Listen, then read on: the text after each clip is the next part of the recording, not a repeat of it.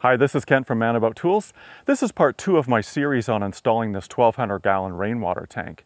In the first episode, I excavated a level spot beside this shed and poured a curb to hold the gravel that supports the weight of the tank and allows water to drain from around the tank without causing erosion. In this episode, I'll show you how I connected this tank to the gutters.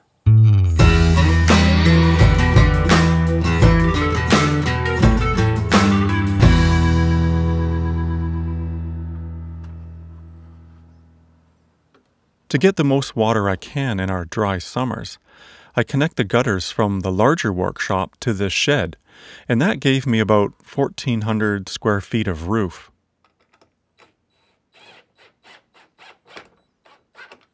A few years ago, I installed a steel roof on these buildings and added new gutters that have a leaf guard.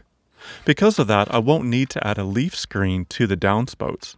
And that's good because I don't have a lot of distance from the bottom of the gutters to the top of the tank. In the winter, when we get heavy rains, I can remove the pipes that connect the gutters and reinstall the aluminum downspouts.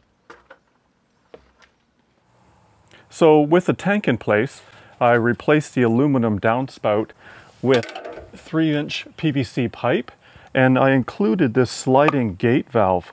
So in the summer, when I want to collect water, I have the gate valve closed, water backs up against the gate into the first flush diverter, and then around the corner to connect to the downspout on the other side. And in the winter, when I don't want to collect water in the tank, I can open this gate valve, water will come down and into the storm sewer.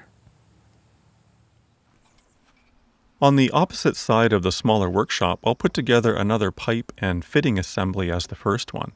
The gate valve and the T at the top of the first flush diverter are designed to fit a Schedule 40 PVC pipe. That's a thicker walled version of the 3-inch drain pipe I'm using for everything else. So I need to first glue in these sleeves or adapters to allow me to connect everything together. I could only find the black ABS sleeves, but they will work fine for this. I just need the right glue that works on PVC and ABS together. And you have very little time, a few seconds really, to get the parts in the right position once you glue them and slide them together. There's no going back for a second try, so planning is key to making this work. I dry fit everything first and use a Sharpie to mark what goes where, except the morning I was working on this assembly. I work as a paramedic and my schedule is erratic and not always consistent. I worked a night shift and didn't get enough sleep in the morning, then tried to do some plumbing. Not a good combo. I glued the sleeves into the T at the top of the first flush diverter, and that was okay. But right there is the problem. For some reason, I was thinking that the T that sits above the gate went in the same orientation as the first flush T, and I went ahead and glued them together.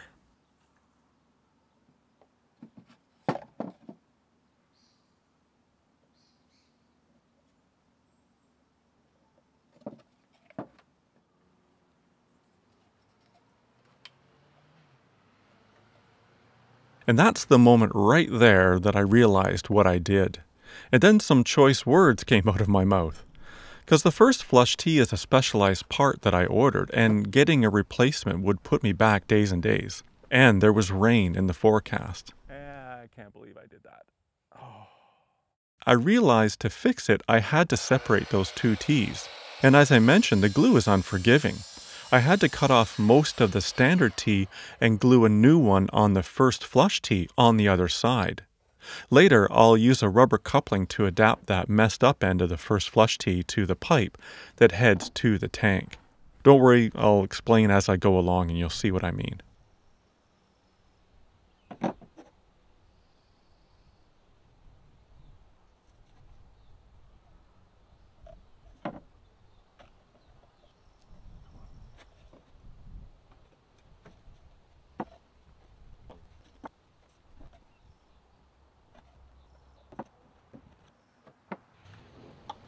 So now back on track, I assemble the rest of the parts in their correct orientation.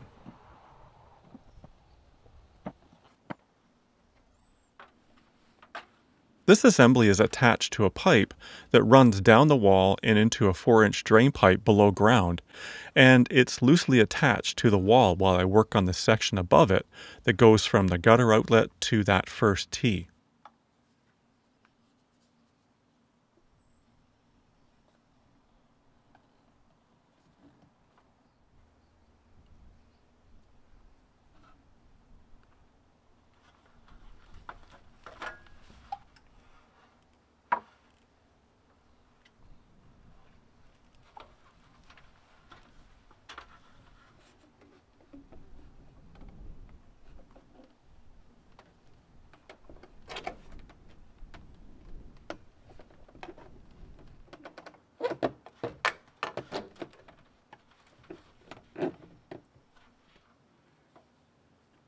After that's in place, I added more straps to hold these pipes to the wall, and glued a section of pipe on the first flush chamber, along with a threaded section for the cap and small drain at the bottom.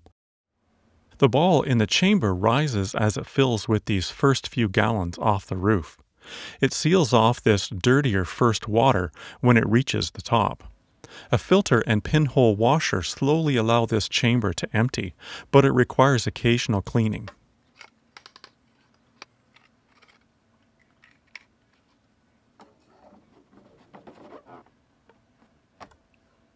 With the new downspout assemblies in place, with the bypass gate valves and first flush pipes, it's time to get the other parts of the tank ready. The tank I bought has a 2-inch bulkhead fitting already installed. It's for connecting more tanks together and for draining the tank quickly, or it can be used for drawing off water. I'll be adding a float and screen to this tank so I can draw off the cleanest water that's just below the surface and away from any sediment in the bottom. So I need to add a ball valve to the existing bulkhead fitting. I first add a reducer down to 1.5 inches. I didn't have channel lock pliers big enough for this, so I used a pipe wrench, which is overkill, but it worked.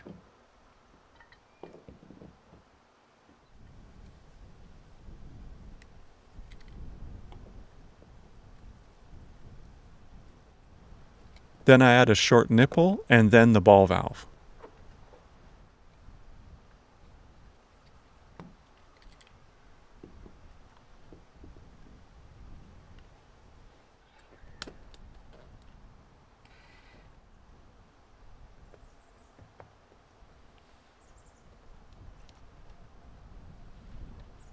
I bought some of the tank parts and then decided to make some of them from existing fittings. I'll have links to these parts in the description or in my blog post on my website. Go to manabouttools.com/tank1200.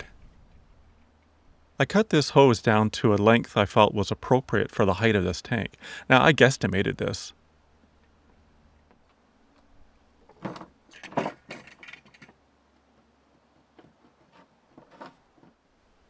There's a barbed fitting that goes into the inside part of the bulkhead fitting first.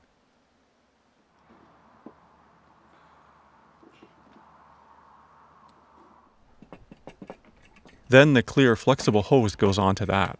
It was tough to get this on, even with some soapy water as a lubricant.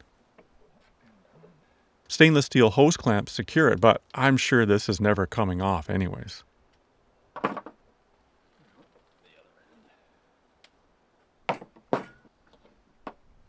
Then the screen and float goes on the other end.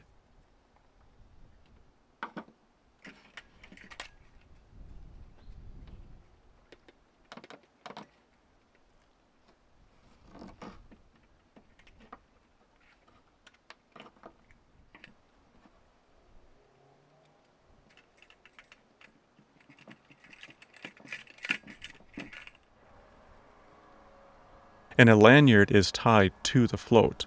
This will keep the screen up off the bottom of the tank when the water level gets low.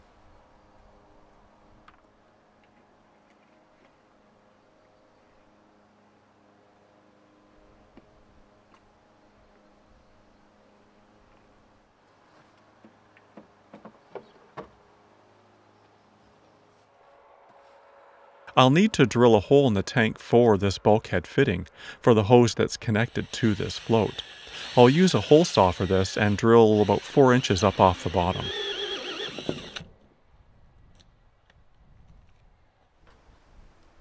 Then the challenge is to get this end through the hole in the tank. Thanks to a few other YouTubers, I'm looking at you, Frank Howarth, the trick is to use some string. I taped it to a pipe, then fed that through the hole.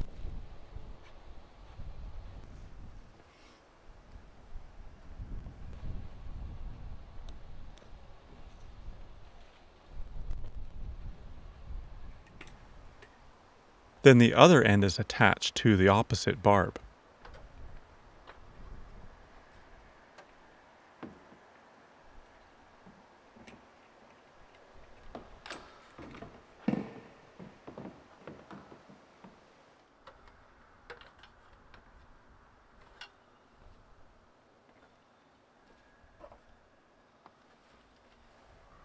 I now pull the string to bring the bulkhead fitting through the hole and attach the nut.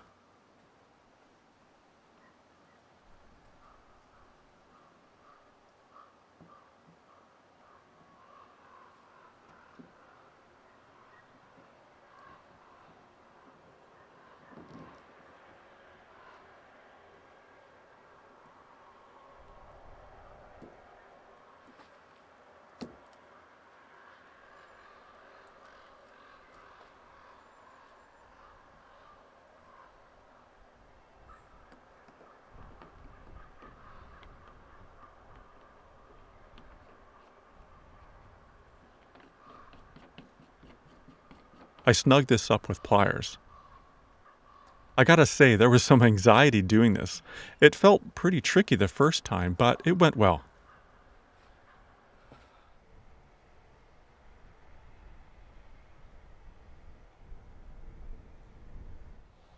I'll be connecting this fitting to the 1-inch pipe that runs under the curb later.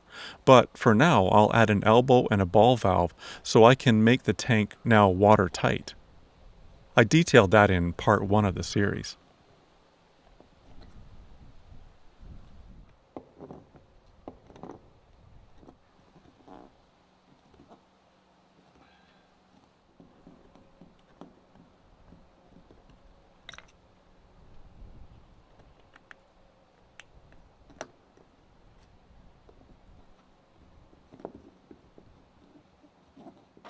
On the other side of the tank, I'll add a gauge. It's a float on a spring-coiled spool that you set to your low and high water points. I added this away from the float so they don't get tangled.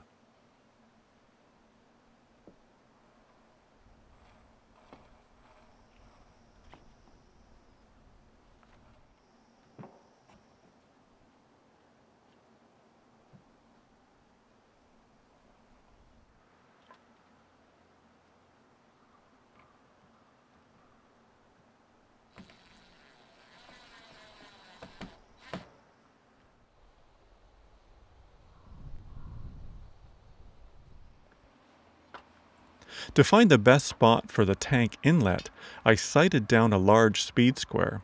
I lined up one edge to the curb and marked the point where the 45-degree edge contacted the tank. That way I could use standard 45-degree elbows to connect the pipe to the wall. I wanted this hole as high up on the tank as possible. I need as much water in there as it will hold. It took some planning, checking, and head scratching to be sure I had this right before I drilled into the tank.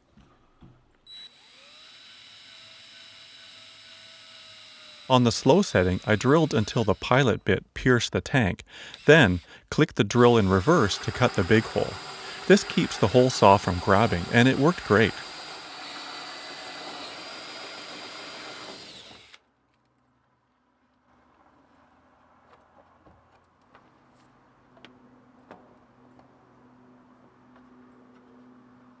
The rubber grommet fits in the hole and the pipe expands the rubber and makes the seal waterproof.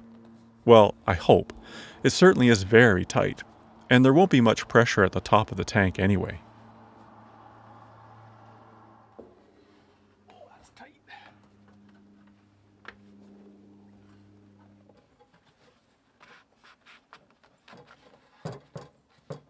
To keep the water from stirring up sediment when the tank is filling, I'll run a pipe to the bottom with 2 elbows to create a calming inlet.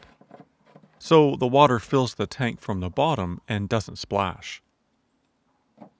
I glue up a 90 and 45-degree fitting and glue that to a straight pipe. I cut all my PVC pipe on an 8-inch compound miter saw. It's fast and leaves a clean square edge.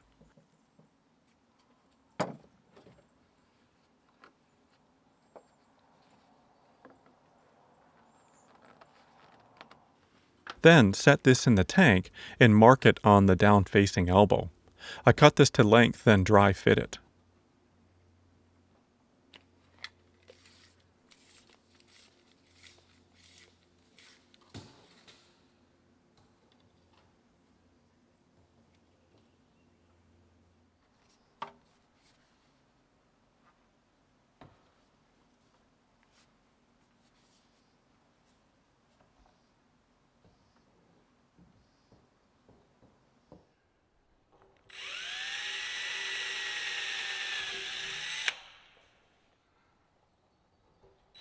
I'll attach these with a stainless steel screw instead of permanently gluing them.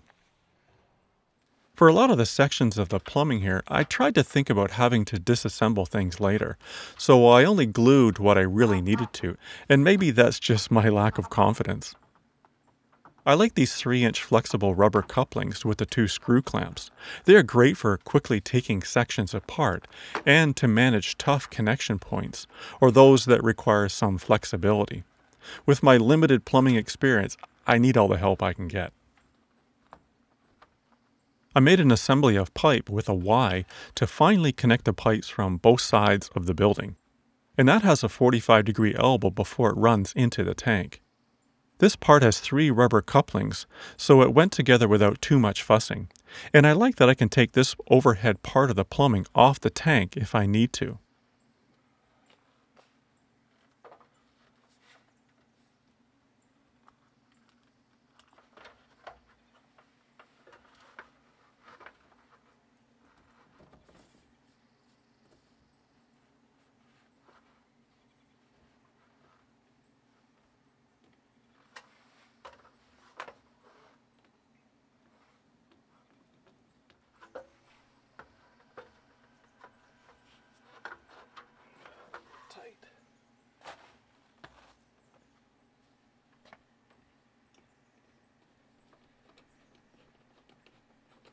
For the tank overflow, I'll use standard fittings to create a siphon. It's a series of 90-degree elbows and an angled pipe. When the tank is full, this siphon will skim water off the surface and send it down a pipe on the side of the tank to the drain that runs out to the ditch on the road. On the other end, there's a screen to keep mosquitoes out of the tank. You can buy a siphon formed from one piece, but my supplier was out of stock. I think it might actually be cheaper than making your own when you add up the cost of all those fittings. Now I can drill the hole for the overflow siphon. It's just slightly lower than the inlet hole. And I needed to rotate this around the access hatch wall so it didn't run into the inlet pipe.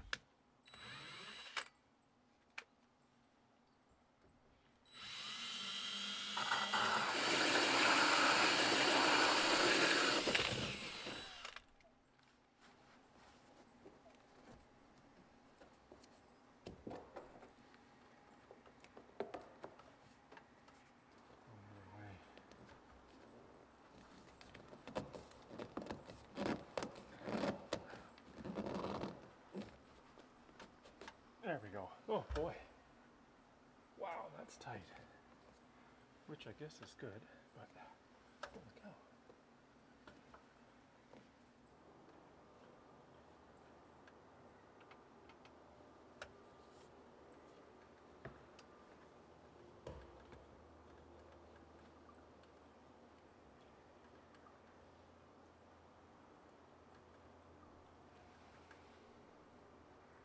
And this one's going to go there. And that's going to go down. Next, I'll tie the tether for the float to one of the pipes to keep it up off the bottom. There. That won't sit on the bottom now.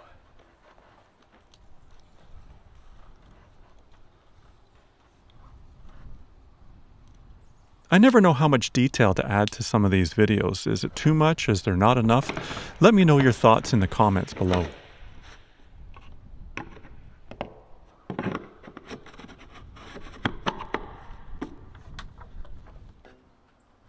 I'll dry fit the overflow downpipe and temporarily secure it for now. I'll set it in its final position when the fence surround is done. And shortly after that, it started to rain and water started to fill the tank.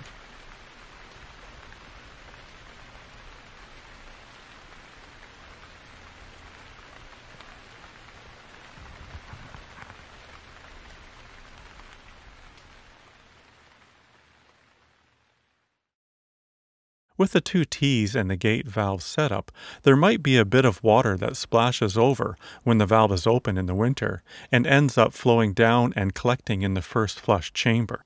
This occurred to me after I put my system together, and I realized this is something I should have tested first. So I put together a rig to see how much water might end up running over into the first flush chamber when the gate valve is open. There wasn't a lot, so I'm not too worried about that. In the winter, when we get a lot of rain, I'll remove the float ball and slow release pinhole washer so water can drain quickly through the small clear hose into the 4-inch drain pipe. I then swapped the straight tee for a sanitary tee. It has a sweep or curved section, and what I found was that there was no water dripping from the horizontal pipe. So if I was going to build my system again, I would use the sanitary tees instead of the straight tees.